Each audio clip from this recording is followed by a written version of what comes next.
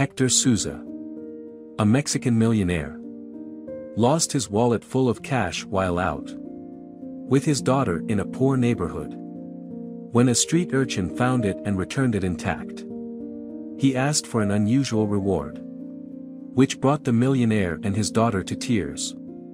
Hector Souza was returning from a tourist trip to San Diego, California, on a ferry when he realized his wallet was no longer in his pants pocket.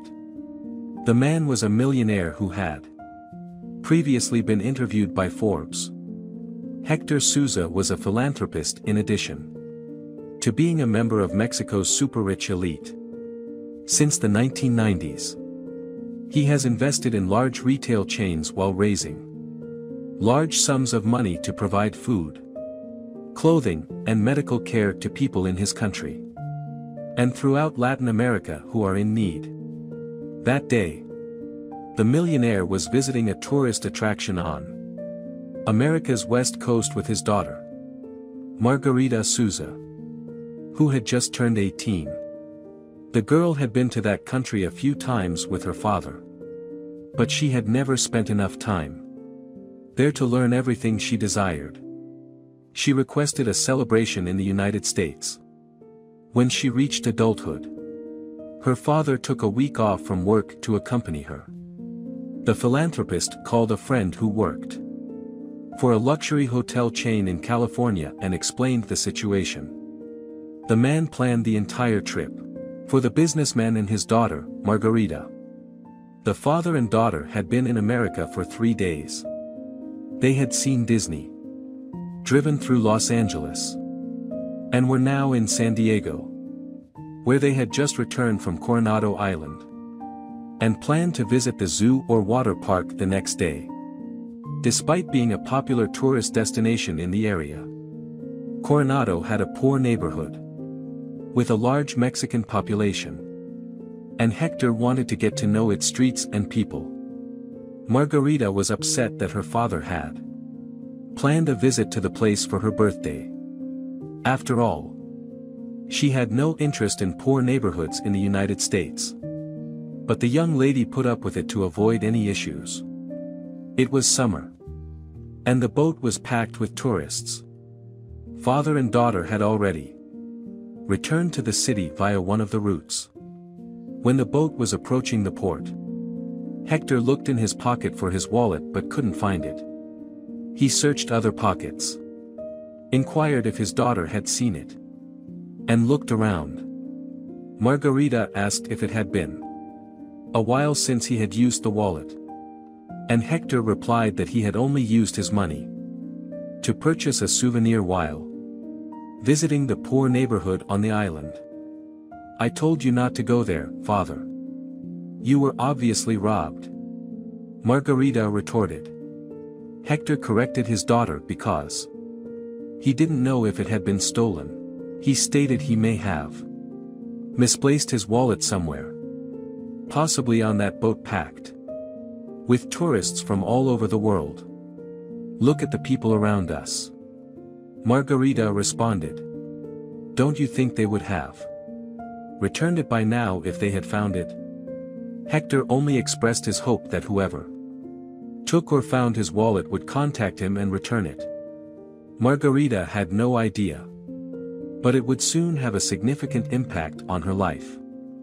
Hector Souza had been back at the hotel for over 2 hours and had not received a call from anyone who had found his wallet. The tour boat staff also searched everywhere but found nothing. They were concerned because the millionaire could sue the transportation company. But no one was more concerned than Margarita Souza, the powerful man's daughter.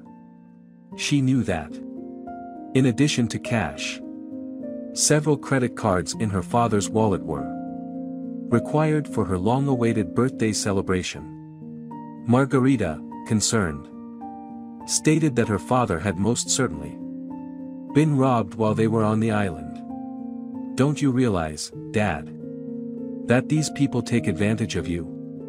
You went to that poor neighborhood with such good intentions, and they ended up making a fool of you," she grumbled. You took me to a poor neighborhood for my birthday. Look at what we got out of it. Hector took a deep breath and told Margarita that he loved her but that she needed to learn more about life. She was becoming a grown woman. But she still had a lot of life ahead of her. Do you believe my life has always been good and easy for me? I've been to the other side, girl. The philanthropist said. Hector reminded her that he was born in a poor neighborhood of Mexico City. His mother was a chef. And his father was a tailor. Hector began working in a department store in the capital at the age of 14. To help with household expenses. He could only study what he wanted when he was 24. At the time, he was a supervisor in the store. He told his daughter that he had to eat crow from bosses and clients to get to his current position. He went on to say that he had taken many buses in his life to get to work every day. And that he couldn't even eat breakfast sometimes. On occasion, he had to forego lunch. But in the end, everything worked out for him. You know how I got lucky? Luck, my daughter, can also change a life, he said. He recalled meeting his wife, Margarita's mother, while finishing college and how she died as a result of tuberculosis. Despite the fact that he was already very wealthy, nothing money could buy could save his wife. It was a devastating blow to his life. But it also served as a reminder to him to remain humble. Hector Souza became known as a philanthropist after this tragic episode, which occurred when Margarita was only 3 years old.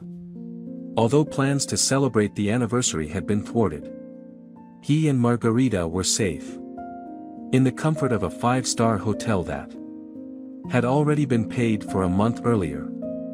A privilege enjoyed by few people in this world. He recalled.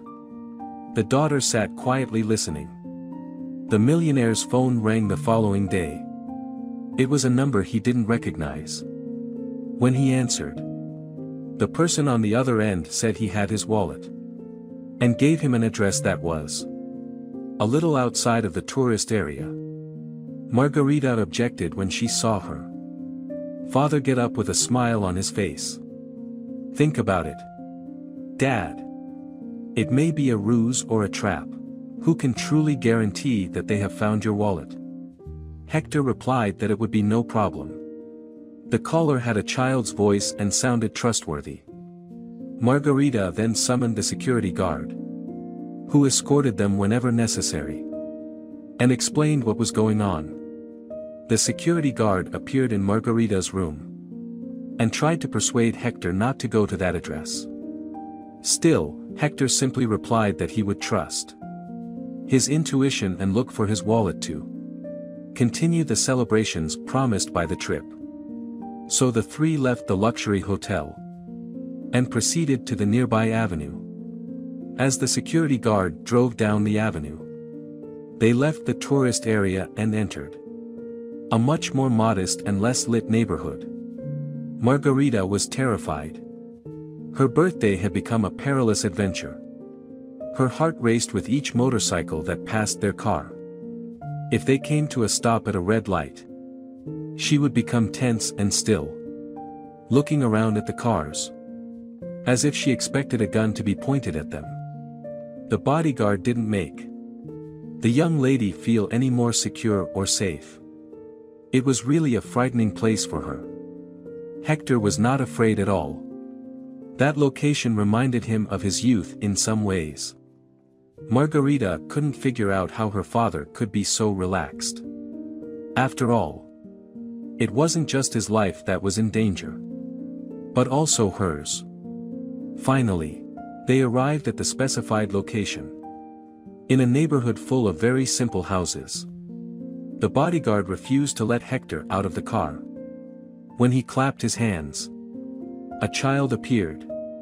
He was clutching the man's wallet in his small hands. He stood at the gate as the bodyguard delivered the item to the philanthropist. Hector quickly recognized it as his wallet. And when he opened it, he observed that all of his documents, cards, and money were still inside. Nothing was missing. The boy was probably about 13 years old. He was skinny, with bright eyes and worn-out clothes. His situation wasn't much better than Hector's when he was that age. The millionaire got out of the car with his daughter and thanked the boy for returning his wallet. "You saved me a lot of headaches." "Thank you," he said. The boy took advantage of that well-dressed man's friendliness and asked for $2. Margarita started laughing nervously when she heard this. "Hey, see? What did I say? Good thing we brought a bodyguard," she said. "What's the matter, daughter?" asked Hector.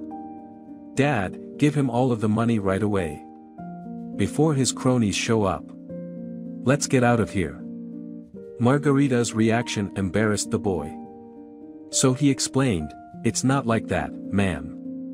I just don't have a phone. So I had to use the only money I had to call you from a public phone. I spent the night begging on the street but received nothing. So I used my savings to buy my sister a cupcake. Tomorrow is her birthday." Hector became intrigued by the boy's story and asked him to continue telling it, to heighten Margarita's horror. The boy then said his name was Paul and that he doesn't remember much about his childhood. He hadn't known his father and had been living on the streets with his mother and sister for over a year. A few blocks away, where the rest of his family was, there was a space where several homeless people gathered to spend the night. Paul recalled having a birthday and the cake his mother baked to celebrate when they were still living in a small apartment. It was the boy's first and only party. The cake was small, and all he had to sing happy birthday to him was his mother and little sister. But it was the happiest memory of his life. Even though they'd been evicted, he wanted to ensure his sister felt the same way. As a result, Paul begged for money on the street to buy his sister a cake. Margarita couldn't stop crying as she put her hands to her chest. The girl, who had previously been afraid of that place and suspicious of the boy's intentions, now felt ashamed for making such hasty judgments. To top it off, Paul's sister shared her birthday. Margarita surprised everyone by handing Paul a card from the luxury hotel she was staying in, instructing him, his mother, and sister to visit the next day. She asked her father for permission before opening his wallet and handing the boy $300 bills. "Paul, please use this money to buy clothes for yourself and your family. If not, you may not even be able to get to the hotel reception," she explained. Then everyone said their goodbyes. On the way back, Hector Souza directed the bodyguard to the restaurant he had reserved for Margarita's birthday celebration. But she stops him and asks them to return to the hotel. "What's the matter, daughter?" the millionaire inquired. "Dad, what we'd spend one night here would feed Paul's family for a month. Let's just go back to the hotel and order a pizza while we figure out what we're going to do tomorrow, okay?" Hector agreed. He turned and looked proudly at his daughter. His years as a philanthropist seemed to have finally positively influenced his daughter. Paul, his sister Cindy, and his mother Elizabeth made it to a clothing store early the next morning. They left the place with brand new clothes and a good feeling.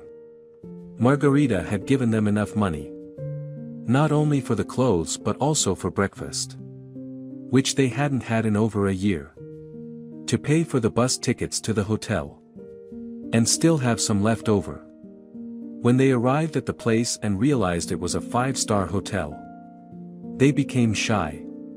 Paul's mother had always wanted to visit a place like that, and now that she was there, she didn't know what to do. After entering the lobby, the family was led to a garden with a green lawn, and a table decorated with flowers and colorful decorations. Paul's sister described it as the most beautiful place she had ever seen. Her tiny eyes twinkled. Margarita responded by saying it meant everything to her. And the girl couldn't stop smiling. Hector had asked his friend who oversaw the hotel chain to invite all the families with children who were staying there to a birthday party. And many of them came out to the garden, running and playing with Cindy and Paul. Margarita was just as happy as the kids. For the first time, she realized how her father felt about helping others. Paul and Cindy had their first taste of mousse, which they slathered on a massive chocolate cake.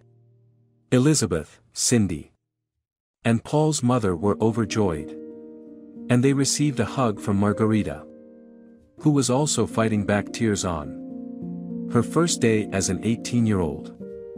Hector understood that one birthday party would not suffice to help the family.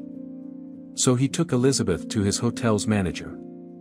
The millionaire expressed his surprise that her son had returned the wallet in the same condition in which it was found, despite the hardships he and his family faced. And if the son had such a disposition, it could only be the result of a good upbringing. "I congratulate you on your integrity," he said. And Elizabeth thanked him. The hotel manager then implied that he might be able to help her. "I recently discovered that my hotel's head cleaner was involved in a petty theft scheme.